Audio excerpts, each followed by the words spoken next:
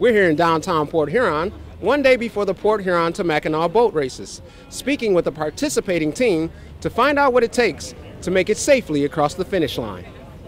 The Bayview Mackinac Race, which began in 1925, is the longest consecutively run freshwater race in the world, beginning Saturday, July 16th in Port Huron, where racers will begin the long journey to the finish line on Mackinac Island. The Gauntlet boat is really all about the crew, because our first priority is crew safety, the second priority is making sure that the boat is safe, and the third priority is making the boat go fast. So we really take those three pieces of the puzzle and work on those, and we're improving the boat performance, but first and foremost is crew safety. Stressing the issue of safety is necessary, because when you're miles away from the nearest piece of land, you have to be prepared for anything. Well, the worst one I had was the first one I did in '87. It was a strong westerly breeze without a storm, but there was 30-foot waves, and quite a few boats broke up, and one actually sank, called Tomahawk. We had a situation a couple of years ago where we were hit with a very high gust of wind, and the boat was literally knocked sideways, and I had to rely on my crew members, my crewmates, and they had to rely on me.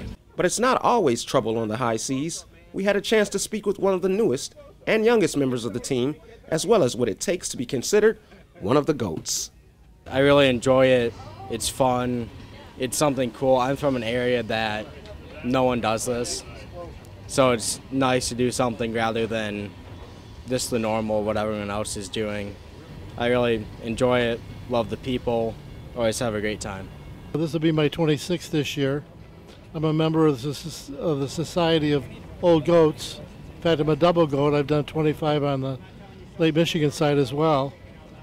People ask what's the race is, what it's all about. Well, it's a rite of summer. And to be an old goat, like I said, you have to do 25.